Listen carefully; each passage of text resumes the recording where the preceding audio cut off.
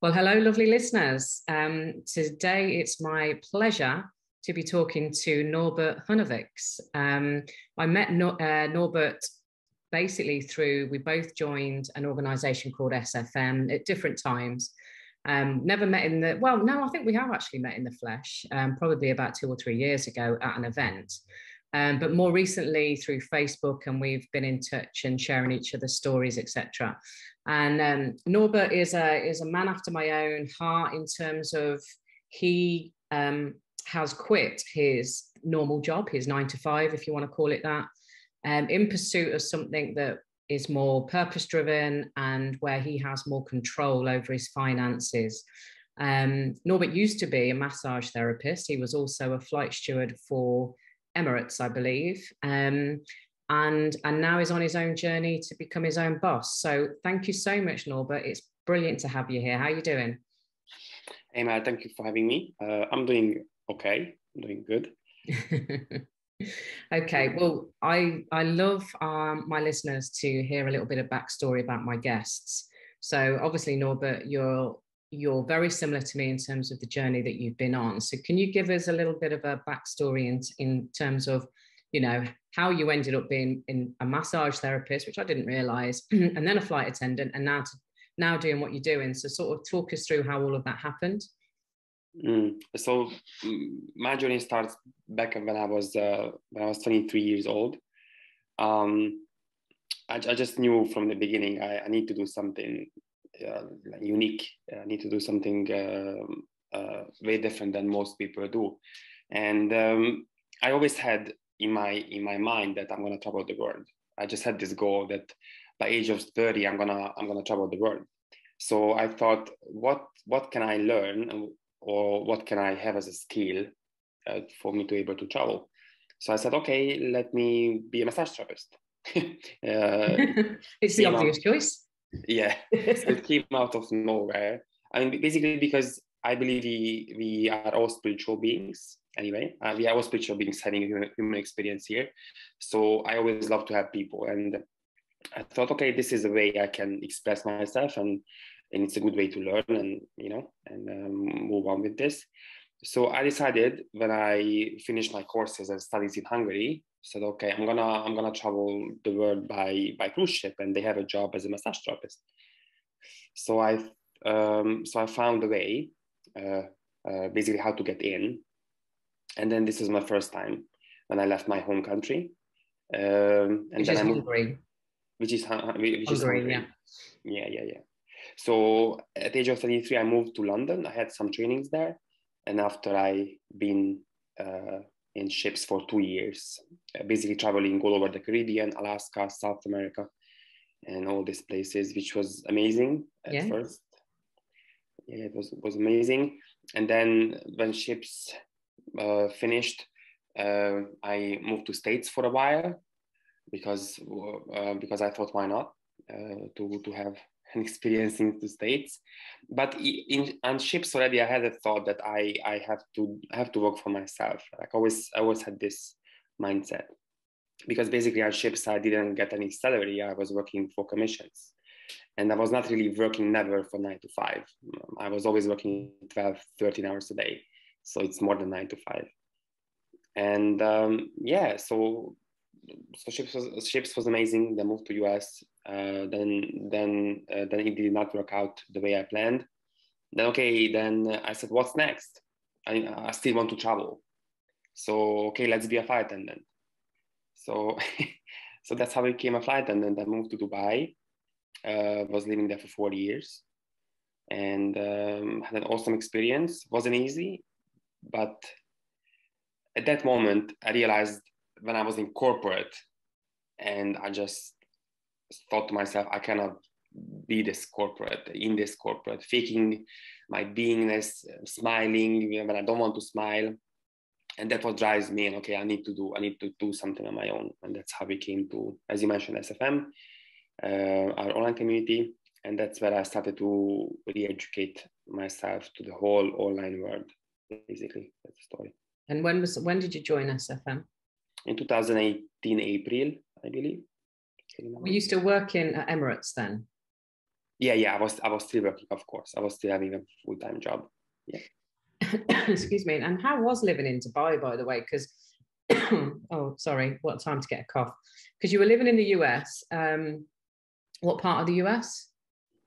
I was when I was working on ships, I was based in Miami. I mean, from my ships was departing from Miami, and after that, I moved to Miami for a while, and I was traveling to California as well. So, and how was Miami? Because my only experience of Miami up to this point is getting a connecting flight when I was going out. Funnily enough, with SFM, I did a retreat out in the Dominican Republic. And I couldn't get the direct flight because my boss wouldn't let me have that extra day to be able to get that flight. So I had to get a connecting flight to Miami and then to the Dominican from there. And the Miami airport was horrific. They were like absolute, what's the word? Miserable is one word. And like very regimented. It was a horrible, horrible, horrible process. And yeah, and my other experience, so I've been in New York airports, again, pretty regimented, pretty not very nice. Texas, lovely. Everybody's lovely. So what was Miami like to live in? At first, it was a big surprise because when I first spent more days, weeks, and months in Miami, I was like, "Am I in the US?" Because everyone speaks Spanish. Right.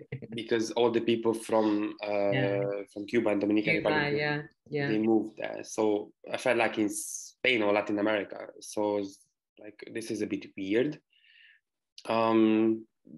But then because when I was even younger, my dream was all to move to US. US is the best country in the world and stuff. But then I lived there, I realized this is just not my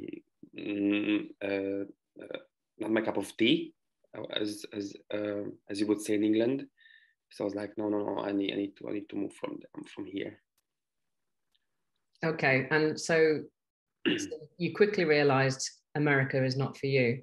Yeah. And what about Dubai? I mean, I've been to Dubai once. I've got friends that live out there and they've actually lived out there now. I think they moved in 94. So they've been out there a long time.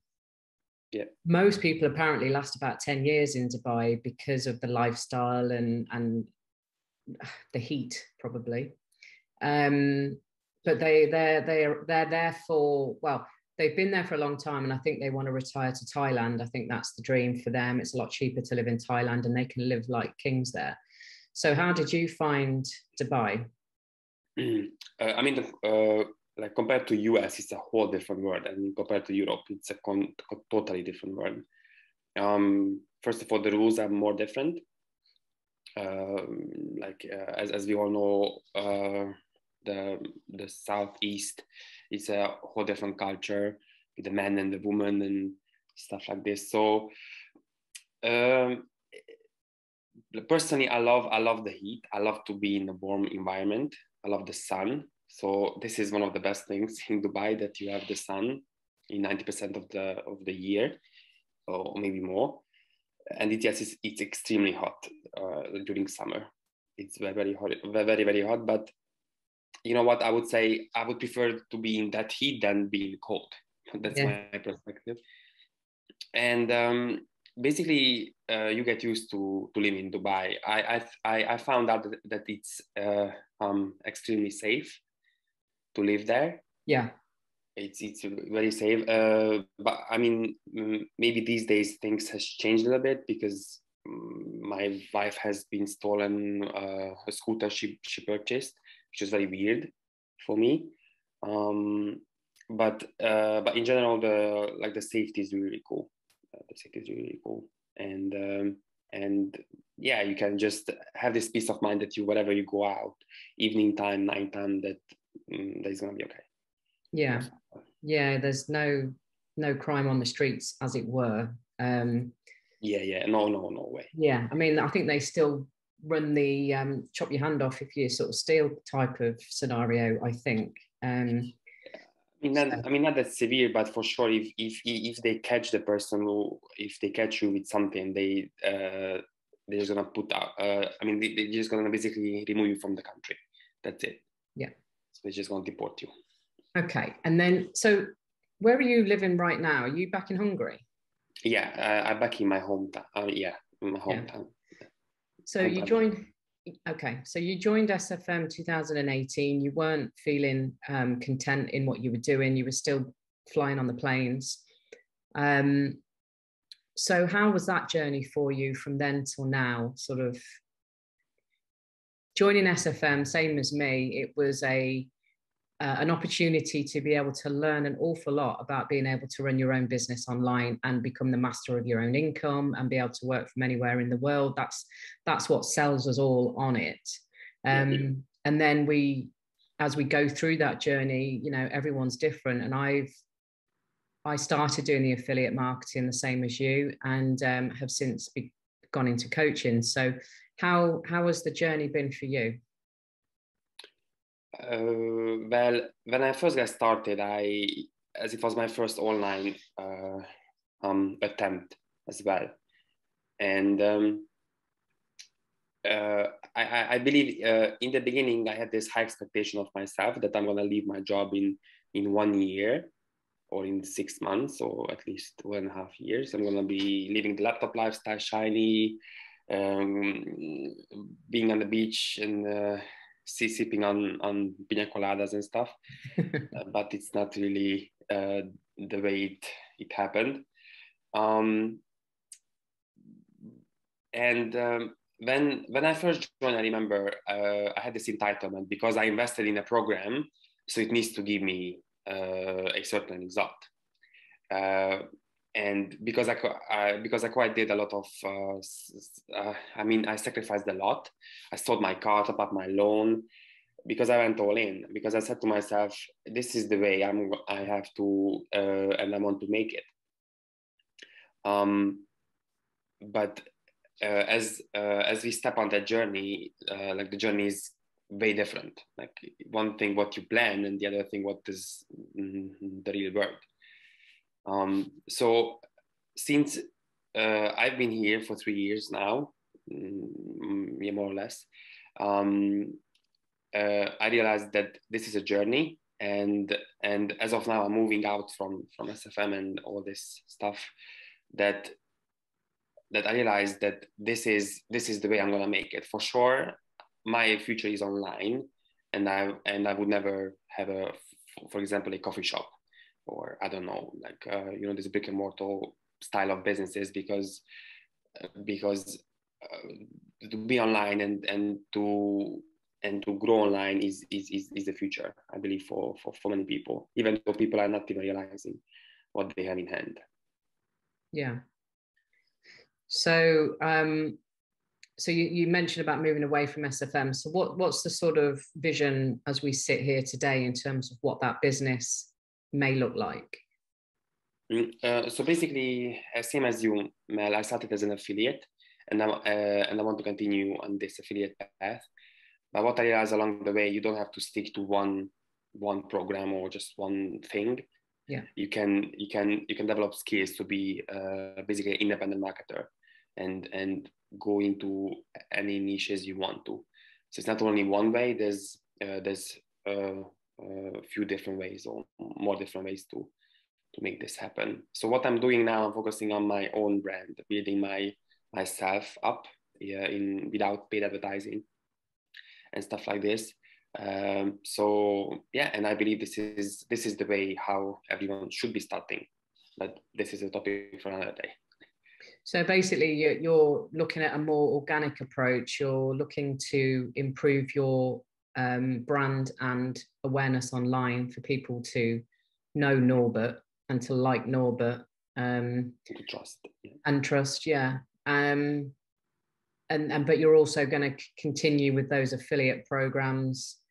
Do you have any other sort of desires to do anything other than the affiliate right now? Any other things in the future? I mean, in the future I will see, but as of now, I'm mainly focusing on to become a marketer. Yeah. Because because in order to run our own businesses, for instance, as you are as a coach, you need to know who you're talking to, you need to have sales and marketing skills, which is necessary for any business. Yeah. So this is what I want to focus on, to develop those skills.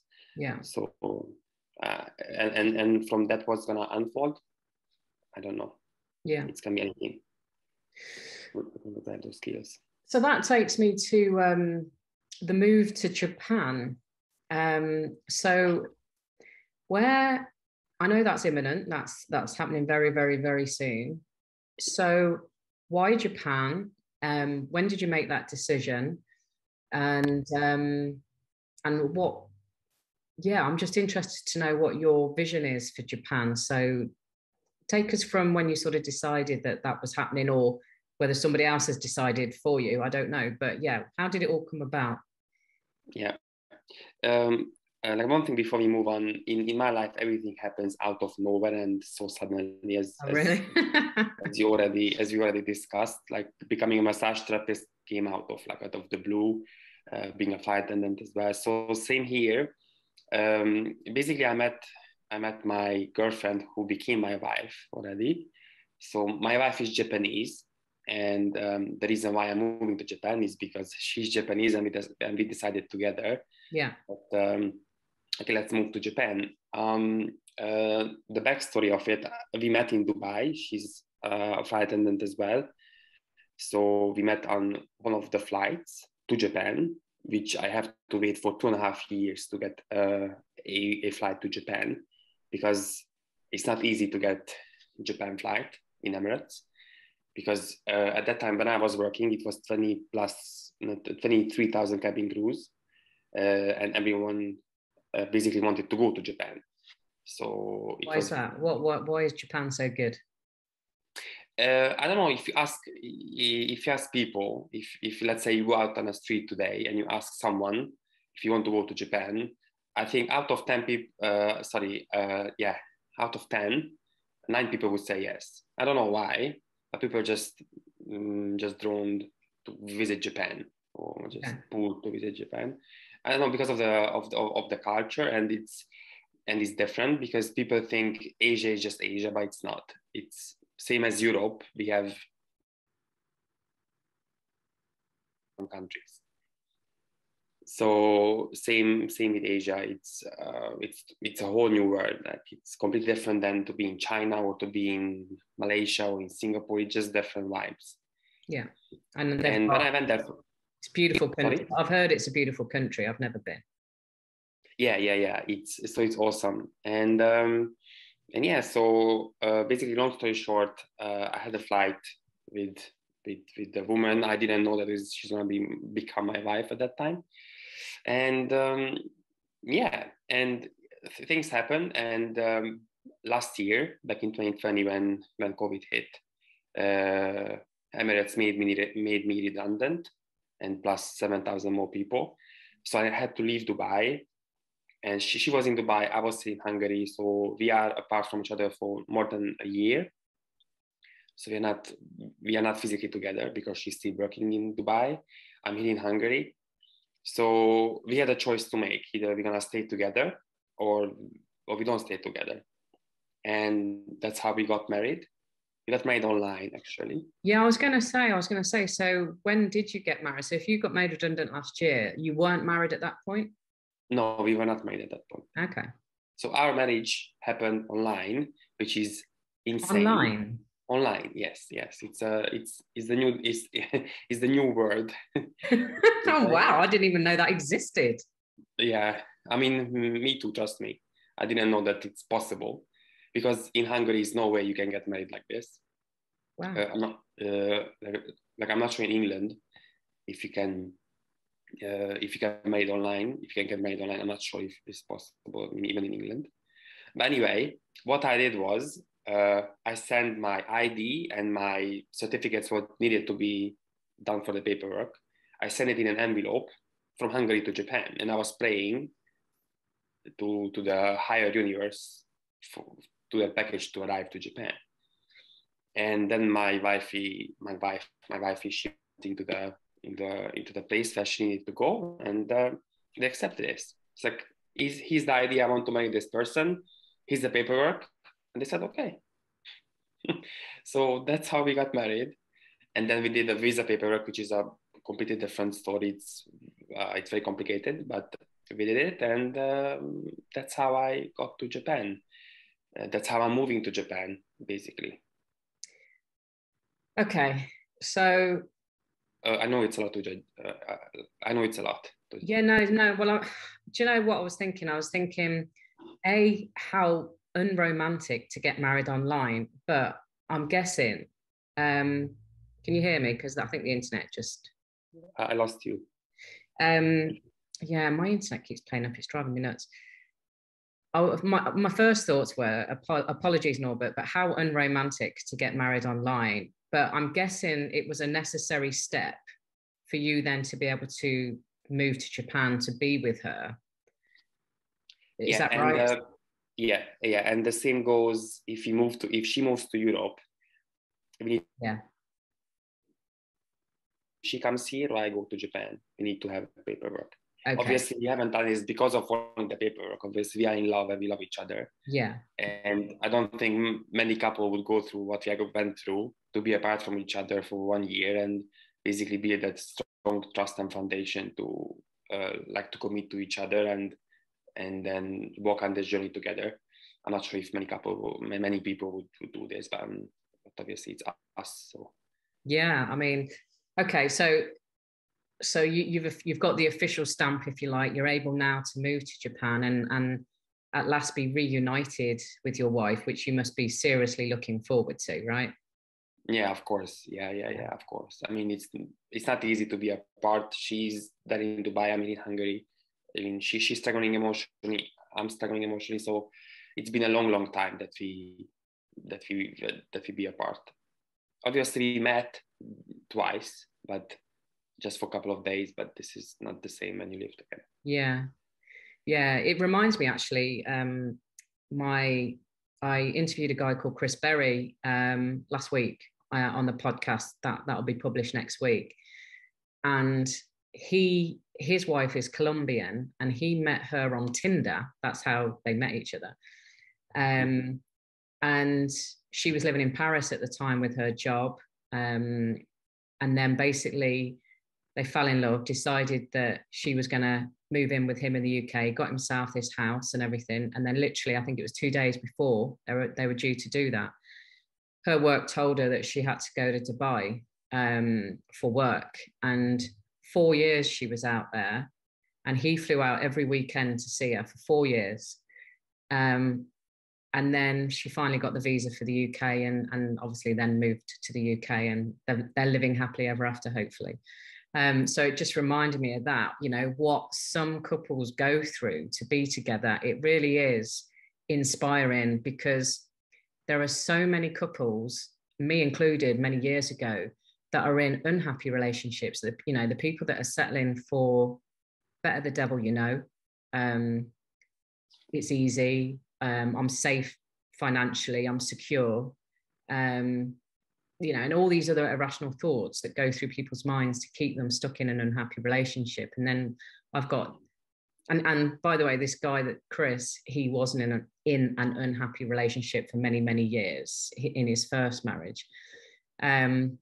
But it's inspiring to me, the love stories, if you like, that are happening all around the world, yours included, where you've gone through way more than most couples will to make sure that bond stays and you stay together. And luckily you've got the Wanderlust and you don't mind moving to Japan, and I guess your wife's the same, being on the planes. But yeah, it's lovely. And so you're moving in literally about 4 days, did you say? Yeah, to be exact, 5 days. 5 days. My flight is in 5 days. Yeah. 5 more sleeps. 5 more sleeps in Hungary. Exactly. Yeah. So when you get to Japan, obviously, I guess you're just going to enjoy each other for a while, but you're just going to continue to do what you're doing now, building your brand, building your marketing business. Yeah. Just one caveat to the story, because it's not that easy. So okay. as I'm moving now to Japan, my wife, she's still not be there with me, so I'm gonna be alone in Japan because Oh, she has resigned from her job in Emirates in Dubai, which will take take her till until end of until end of December to be able to live because that's when her contract finishes. right. So she needs to stay in Dubai for until December. So I'm gonna be alone for more than a month on my own in Japan, Yeah, yeah. not speaking a word of Japanese, and yeah, I'm gonna just find out and figure out my way. Are you going to be living anywhere near her family? Nope, her family's gonna be like 1.5 hours away. Have they met you online? I met her mom in live once, but at that time we were not a couple even. Oh, So, okay. but yeah, I saw my mother-in-law. Yeah, Yeah. she's my mother-in-law.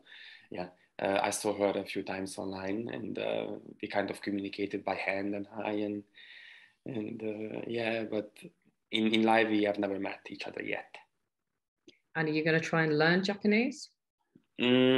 Yes, on my way because I'm the one who needs to learn because I'm not sure if they will be able to learn English.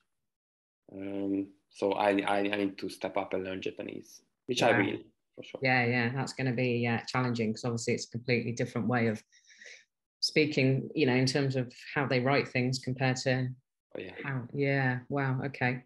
the writing is. So, wow. Well, Norbert, is there anything else you wanted to share, by the way, about that? You mean about Japan itself? Yeah, just one more thing. Basically, it's same with business. When you start out in business, we start the unknown, but it's really up to you if you're gonna walk and embrace this unknown. And things might not go in a way you plan because for sure it will not go the way you plan. But it's always gonna unfold the way it has to be. I mean, for your growth. And same in Japan. For me now to move to Japan, a whole new country, a completely different culture. But this is the exciting part of moving in. It won't be easy, of course, but this is what's I guess business is all about. It's the excitement of the journey itself. If you have that, then be an entrepreneur. But if you don't have this, then stick to a job because it's not for everyone, as we all say. So this is my closing words. I can say and I can give as an advice. Yeah, well, you preempted what I was going to ask as the last question. Any pearls Oh, of sorry. wisdom? Yeah, any pearls of wisdom really for for the people that are listening to this, and maybe people in Hungary, people around the world thinking about being dissatisfied with where they're at. What would you, if somebody was sort of sat there unhappy in a job right now, what would you say to them is the sort of first step if they were serious about wanting to change it? What would you say would be the first step for them to realistically start to think whether that journey is going to be for them or not? There's a saying that if you don't try, you don't know. So all of us has fear. And if someone says, I don't have any fear, maybe for sure they're lying, because every successful people on earth, they have fear, but they just face this fear and just take that first step. Like I have fear too to move to Japan. I'm gonna be alone. How I'm gonna get to my place where I'm gonna stay now. But I'm gonna sort this out. So the fear is gonna be there anyway, and I believe it's better to die try than to never try. So like when you reach your last days of your life, I don't want to ask myself, oh, wish I could have done this, or wish I could have tried this, because I tried. Maybe I failed. Maybe I didn't reach what I wanted, but at least I tried and did my best. So if someone is I mean, let's say you are in the position where you want to take that leap, just take that leap and see what's gonna happen, because that's when magic happens, when you take that first step. because you just take that leap and see how it's gonna go. It's not easy. It's damn hard. I have to admit, it's really, really hard. But I guess it's worth to try to take that first step. Perfect. I love that. I have asked a couple of my guests. It's usually however they talk prompts this question. Have you ever read the Surrender Experiment? I haven't yet. You need to. You'll totally relate to it. It's in my top 5. Surrender Experiment. Okay. Michael Singer. It's a fantastic book. So, well, Norbert, thank you so much for your time today. It's been an absolute pleasure catching up with you again, and hearing more of your story and your little love story, which is really lovely. I wish you all the best in Japan, and with your new marriage and with your beautiful bride. If anybody wants to get in touch with you, where would be the best place for them to find you? The best place would be just go on Facebook and type my name, Norbert Hrunevics. I will put it in the show notes, guys, because I managed to pronounce it correctly at the beginning. Anyway, but I'll put it in the show notes. So I'll put the link in there so people can easily click on the link. And I mean, I can obviously give my email addresses, but the Facebook is the easiest way to find me out. And I have 2 profiles. One of them which is the green background. This is the one which is my business profile. So click on that, and happy to connect with you and happy to share and help what I can and with what I can. Yeah, absolutely. Well, thank you again.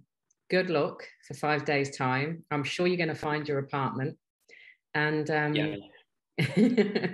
and sign language will be the way for a month, I guess. Oh yeah. But I mean, I learned a question which I have to ask, like where I have to go. So I know this question. I have a phone. It's okay. Cool. Yeah, exactly. We've got Google Translate these days, right? So yeah. Okay. Well, thank you so much, Norbert, and all the best. Thank you, Anani. Thank you for having me, and have a lovely day.